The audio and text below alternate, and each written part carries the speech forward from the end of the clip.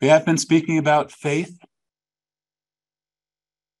Okay, faith in oneself.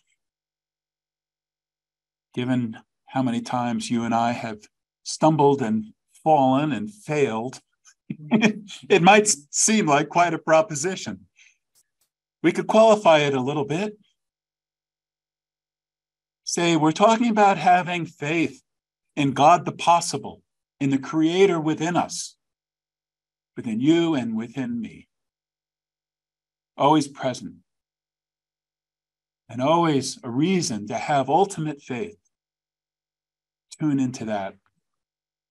I'd like to read from the American poet Walt Whitman.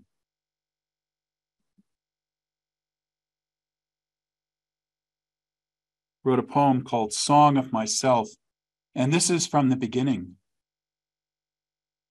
I celebrate myself and sing myself, and what I assume, you shall assume. For every atom belonging to me, as good belongs to you. I celebrate myself. Seems to me the Creator's doing that every moment of creation. Celebrating himself, herself, celebrating all the essences of creation that are present. That's what we're here to do. I believe that is what's true for me. I'd like to consider with you the significance of what we do in manifest form on earth. That is, what we express of ourselves into the world, what we put out there in any way, whether on the handpan, speaking, singing, working, creating whatever, having a conversation.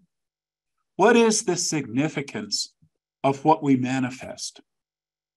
What we manifest in expression has often clear, practical implications. You need to balance your checkbook, cook breakfast, do whatever it is. So there's clear implications in terms of the practical world, but something else happens too, because there's a relationship between what we express and embody in action in our worlds and the energy field that we create. Is there not? I am sure we've all noticed that. Whether it's going for a hike, singing a song, playing the piano or cello, whatever it is, that activity creates a field and therefore an experience that was not there before. Yes, it does if we're doing it right. I suppose if we're doing it with some kind of malice or complaint, that creates a field of its own kind, an energy of its own kind. But I'm talking about creative expression. It creates a field of energy. And that field of energy connects us to power. Things are possible with that field of energy that weren't possible before. We even come to know things we didn't know before because of that field of energy. You ever notice that? I noticed it. Notice it. And then I've noticed it specifically about us as a community of people.